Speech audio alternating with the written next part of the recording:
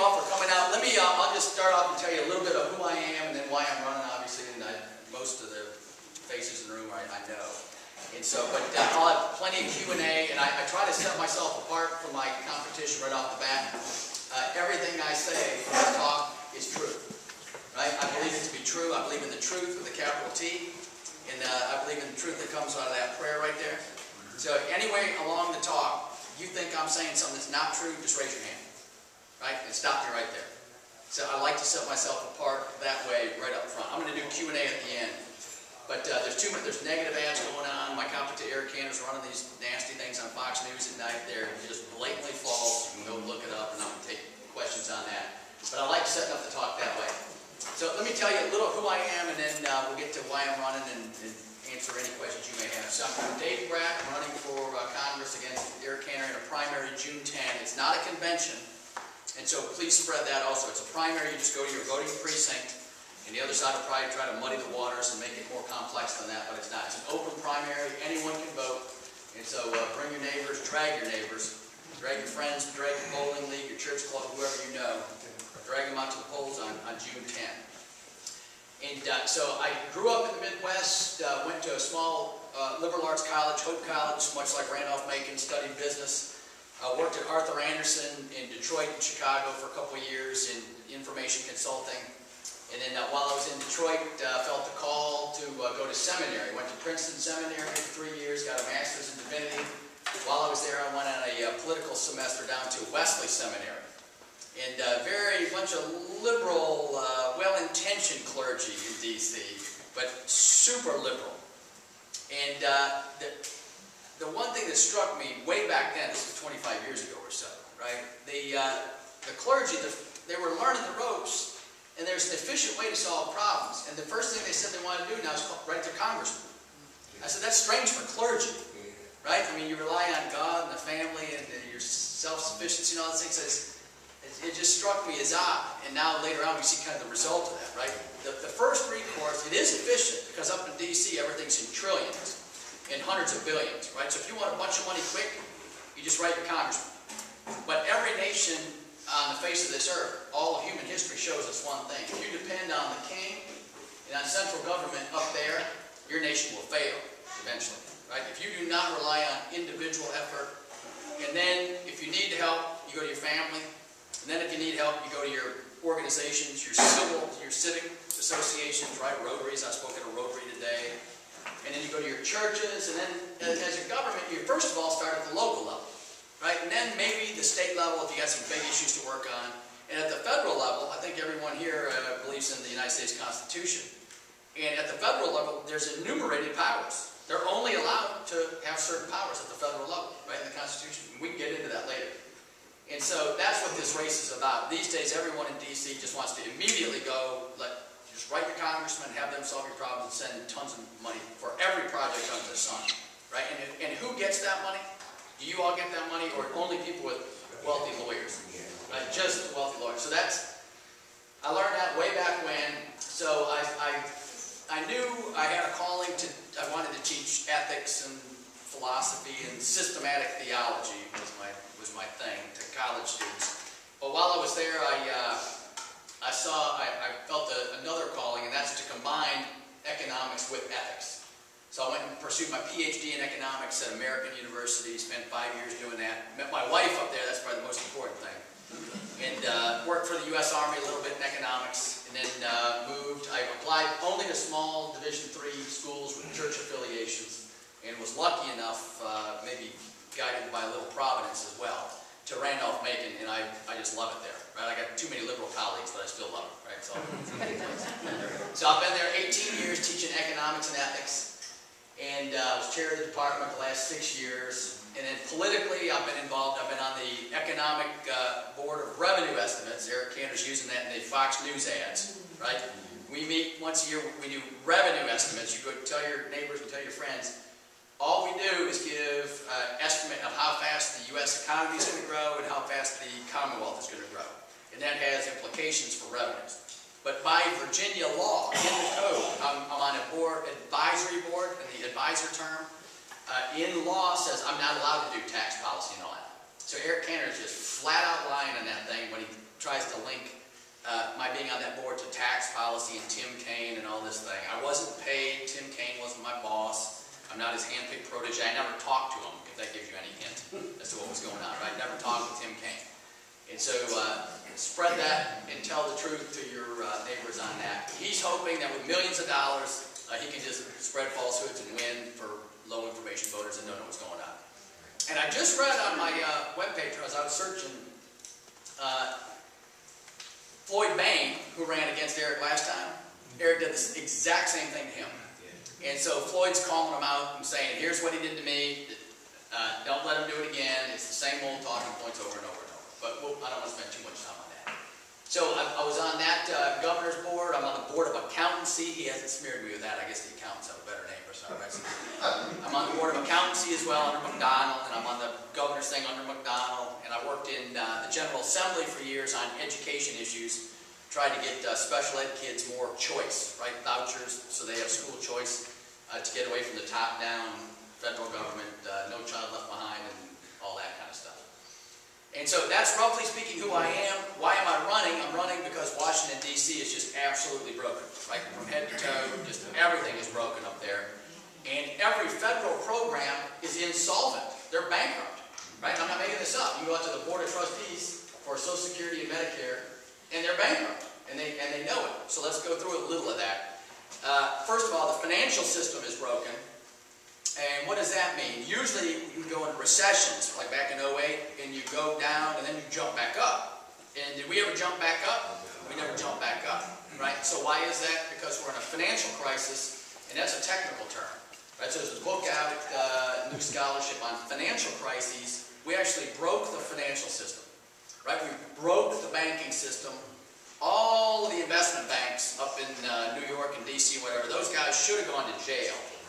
Instead of going to jail, where'd they go? They went on to Eric's Rolodex. Right?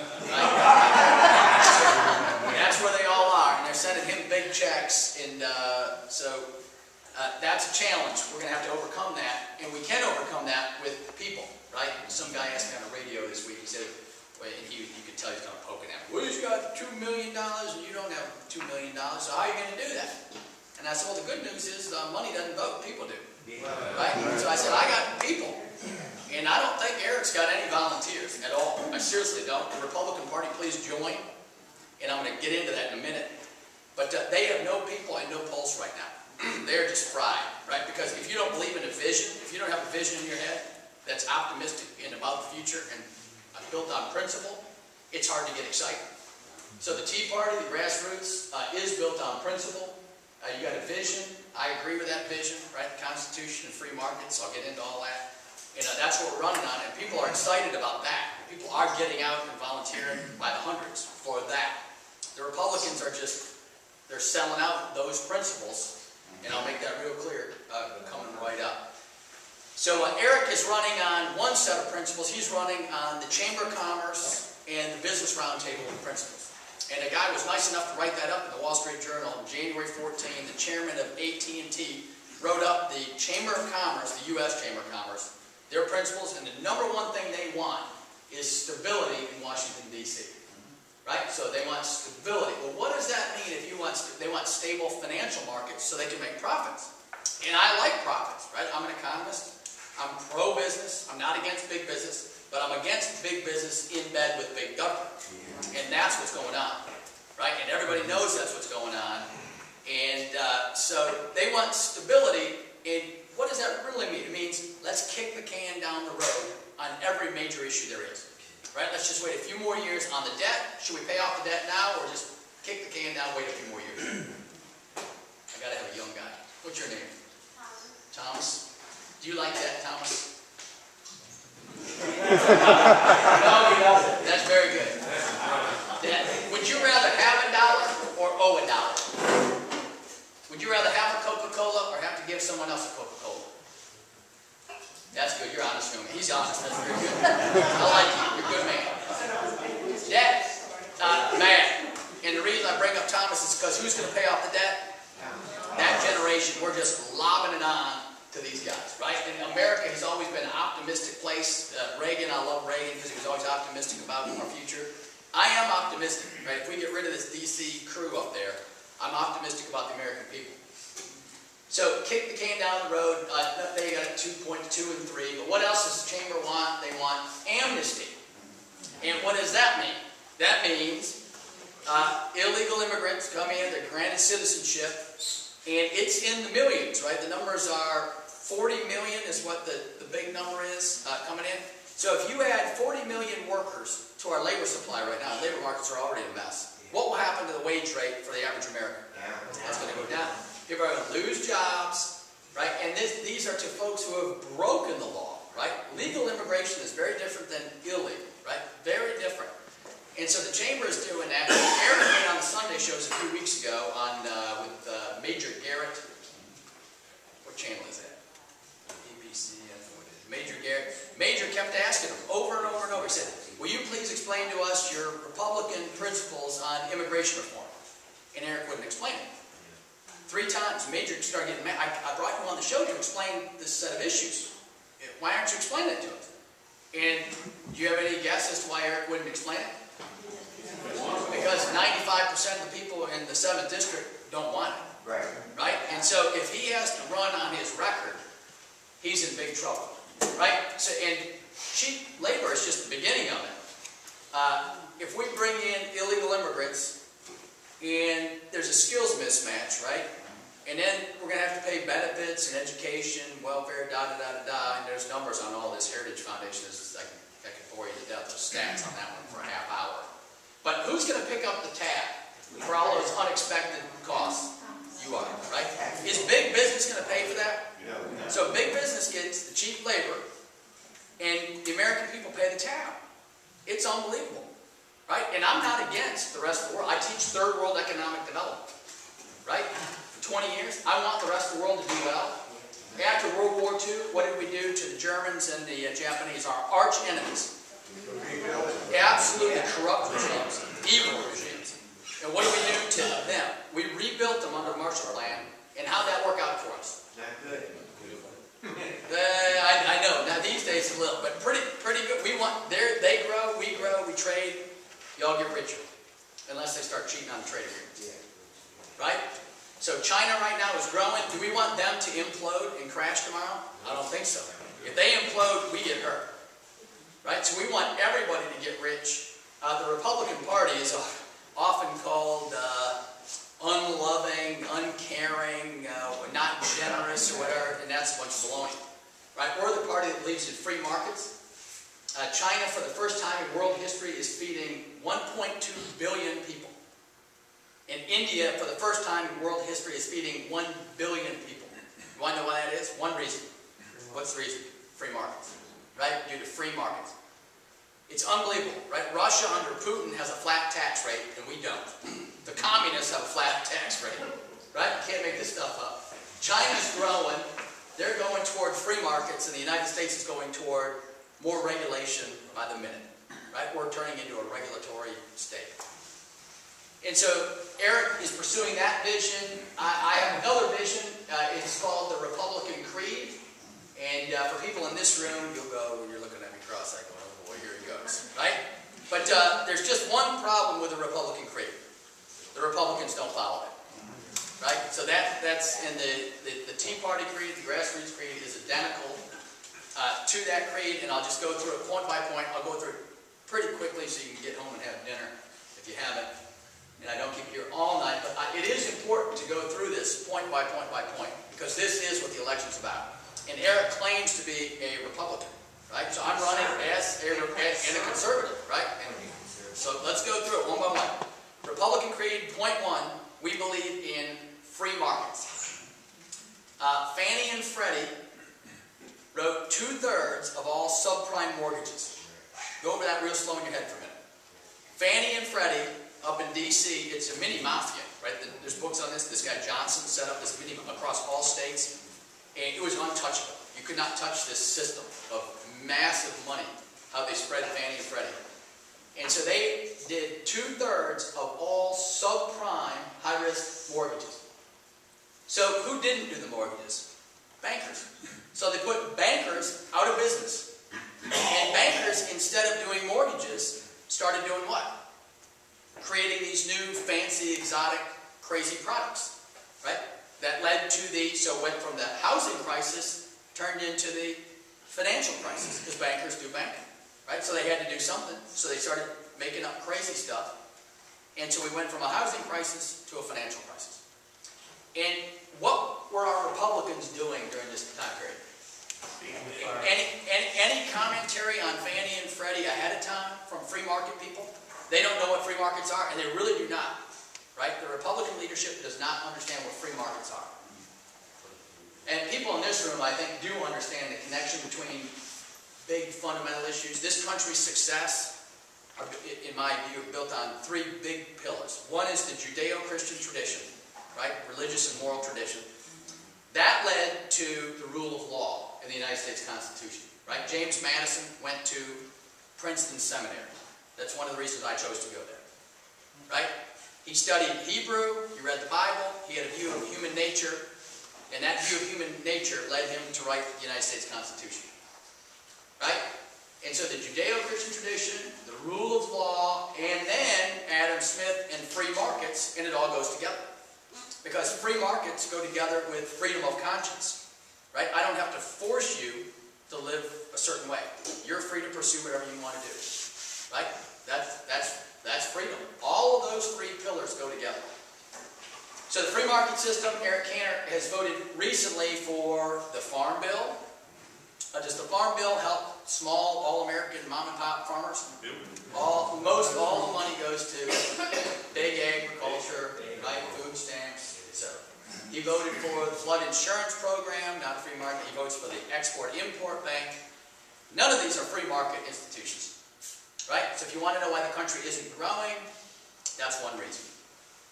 All right, second point in the Republican creed is we believe in equal treatment under the law for all people. Equal treatment for everybody under the law. Equal justice for everybody. I could go over NSA, IRS targeting of who? You. I can't wait to see my tax audit. I got too many friends with all you, right? You know, IRS is going to be on my case big time. I better have a real good CPA this year. Right? But it's kind of funny on one level, but the fact that I actually do have to be scared of the federal government coming after me, that's un-American, right? It is so un-American, I can't say it. Right? And politicians, they know how to do it just right. Hey, go take a look. I didn't tell you, but go take a look at it. Go take a look. Right? And that's what's going on. So equal treatment under the law. Let me give you the smoking gun of this campaign. Go out and tell your neighbors, tell 50 friends about this, and I win the election. 50 new friends over the next 30 days. It's called the Stock Act. And I'm not making this up. Go Google it. CNN reported on this. After the financial crisis, there was a nice bill going through called the Stock Act. It was going to end insider trading by members of Congress and their families. Seems like a good thing to me. What happens if you do insider trading? You go to jail. What happened to Martha Stewart when she did insider trading? She went to jail. Right? So that bill was making its way through, and one congressman stopped it and changed the language so that the family members and spouses could still do insider trading. Any guesses on who that might be? That is an impeachable offense, in my view.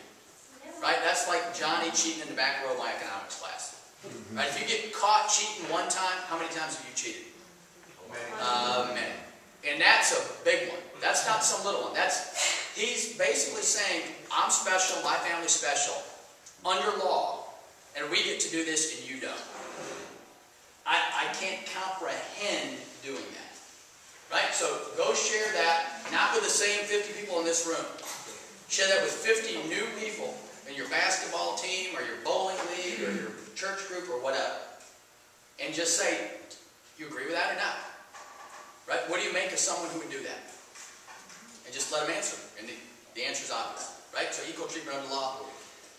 Principle 3 of the Republican Creed. How are we doing on Republican principles so far? You like them so far? They're not bad, right? If anyone would follow them, we'd have a good country. Third principle is called fiscal responsibility. You like that?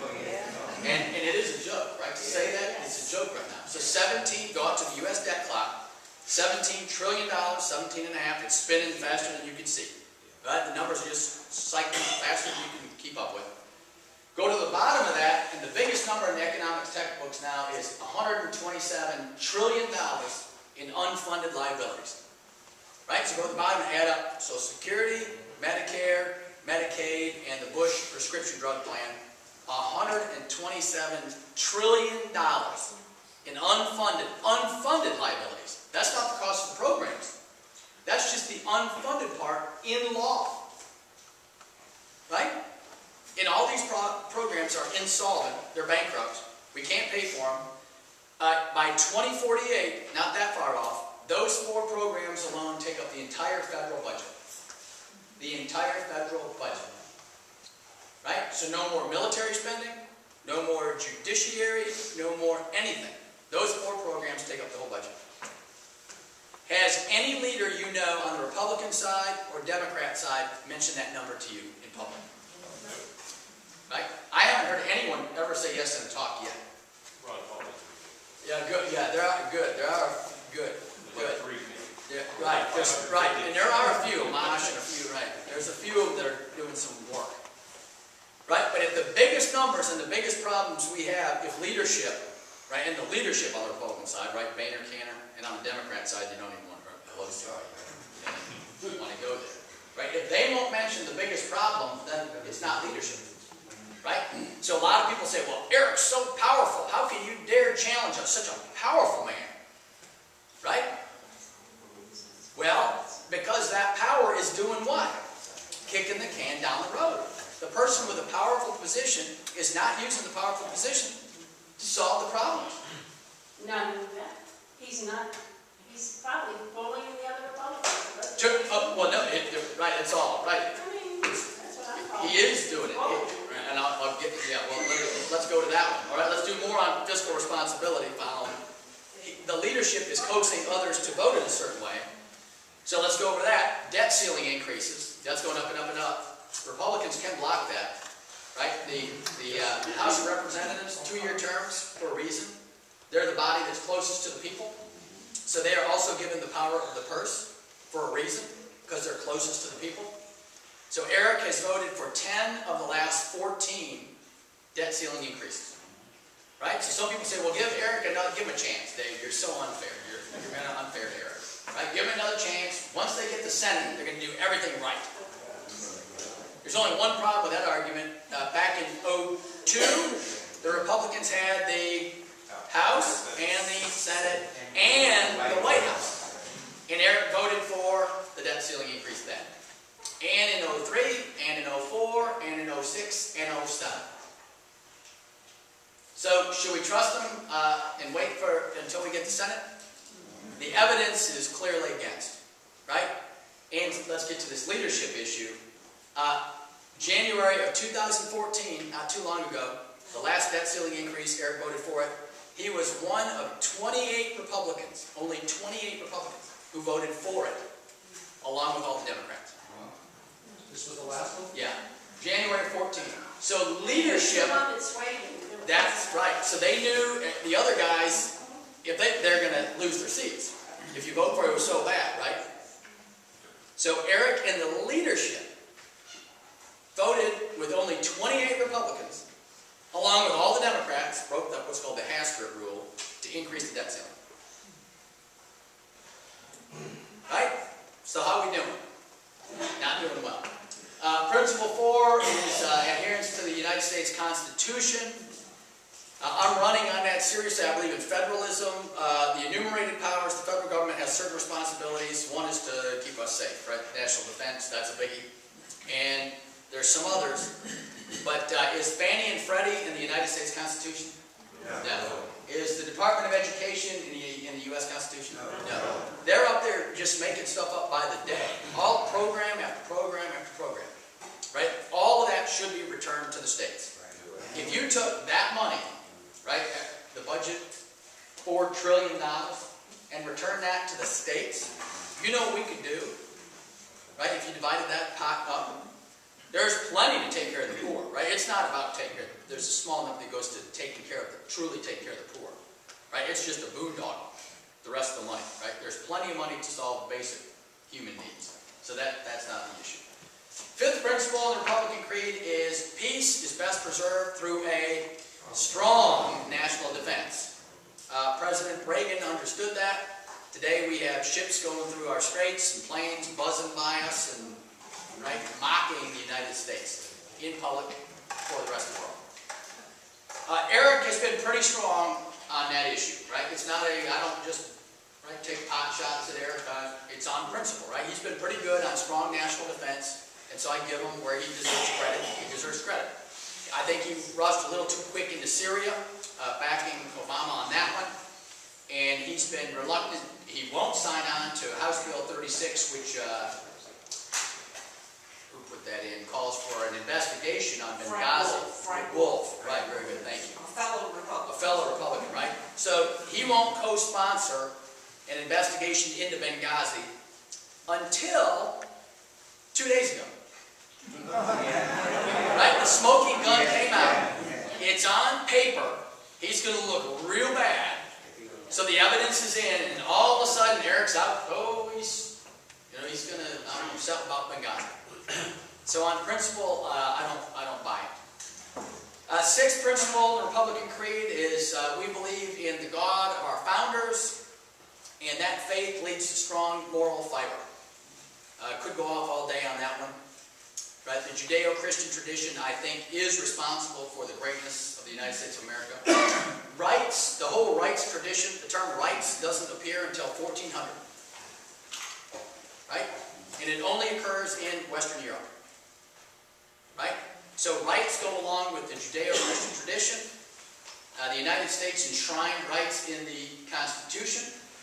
Other countries, other traditions do not have that rights tradition, right? I wish they did, because then they would prosper and they would grow as well. I want them to have that, right? But they don't have a commitment to individual rights, and we do. So moral fiber, I'll just close with one last little anecdote, and then I'll open up to as many questions as you want. The crucial issue that came up last year, Senator Cruz was up there fighting on the government shutdown, funding Obamacare, the Obama budget, and Eric Cantor goes up to the podium and has two bills in his hand at the same time at the crucial debate on what to do about Obamacare. So he has one bill, which is A, and then he has another bill called non-A. How many of you have had a philosophy course? A and non-A, that's called a contradiction. That's a problem. So he's very clever, so he has a bill in, Bill A is going to defund Obamacare to make you all happy. Right? So I'm against Obamacare. I got a bill. I put a bill in to defund Obamacare. And he'll tell you I put in 45 bills against Obamacare, da-da-da-da. Somehow it's the law of the land. Oops. Right? Small little detail. Right? So he puts in one bill to defund Obamacare. He has, knowing that's not going to go through, and he buckles after about a week or two. 17 days. Right? Then he's got another bill in his hand, and what does that bill do? Fully funds Obamacare, and makes no concessions to President Obama on the entire budget and increases the debt ceiling. And that's the one that passes, of course. Is that the one that gave back sequestration? Yeah, and we lose the sequester. Right? We lost any spending discipline. That was separate. That's a separate. Obamacare was October, primary budget was January. Good. No, that's good. Good. Right? So it's that moral fiber. Right? I don't even care if people have different principles than you. Go before the American people and say what they are, and then run on them. Right? That's what this country, it's not a dictatorship where there's one set of ideas. But go before the people and say, here's what I'm running on, here's the principles I believe in, and it's what I'm going to do. And so I expect you to hold me responsible to that standard too. If I ever lie, term limit me, kick me out immediately.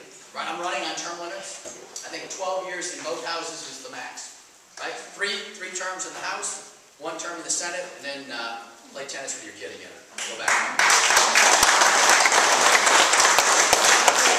So, with that, I'll just, I'm running because I do want to be your representative, and I take that seriously. I'm not going up there to speak my mind, right? I'm going to represent the views of the 7th District the best I see it, and I've gone around. I've been to every committee there is, right? I've been to the Republican committees, the women's committees, the Tea Party groups, grassroots groups, Rotary groups, right? I've been to every county multiple times.